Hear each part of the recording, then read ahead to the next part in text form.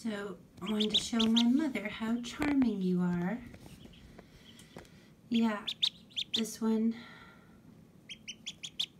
I was so worried about her. I mean, this morning I wrapped her up and I took her out into the sunshine and sat her in this bowl of warm rice and like sat her in the middle of a bunch of dandelions, and I thought, well, at least you'll get to have this.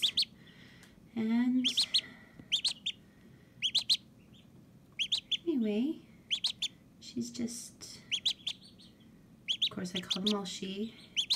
She's just still going, even though she got some crap stuck to her, and I don't know if it's intestines or not, but she's very charming.